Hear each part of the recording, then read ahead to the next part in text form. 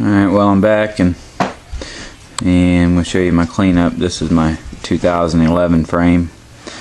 Everything I have found that was an artifact anyway. So, I'll show you what I found today. Seen this one?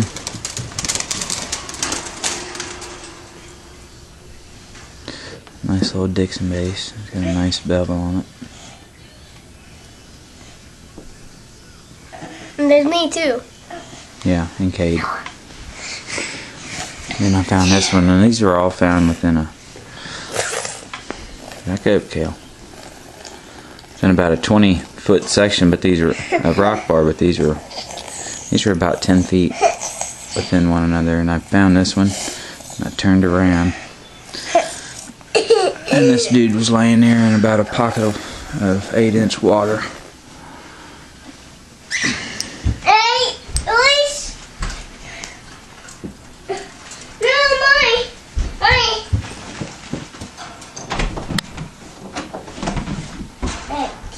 Dad, you know what I'm looking for?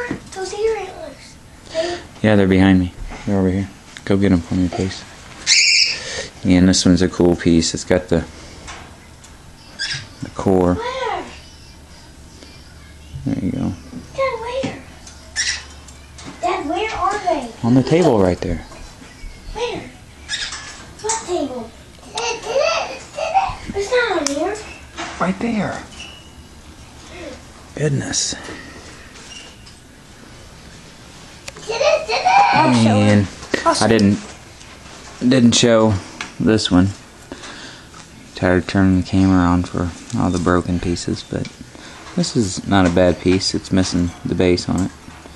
Snapped at the haft, and that's typical.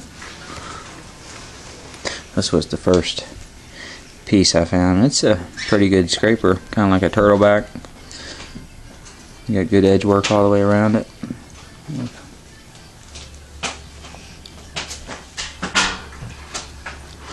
And the ends are pretty smooth down. And then he found something awesome he was getting ready to show you. Okay.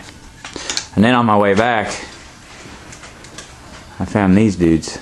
Yeah! Hold them upright. Let me see them. Put them on your head. I think you put them up on top of your head. They're really heavy. Yeah. You got them backwards. I do? But yeah, those are a pretty good rack, and those things were laying pretty much on top of one another next to a deer stand. And Found it to be pretty ironic. Now right at me. Watch out, Kate. Oh yeah, there's our bird.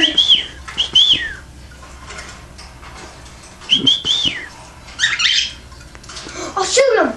Alright. That's it. That's what I found today.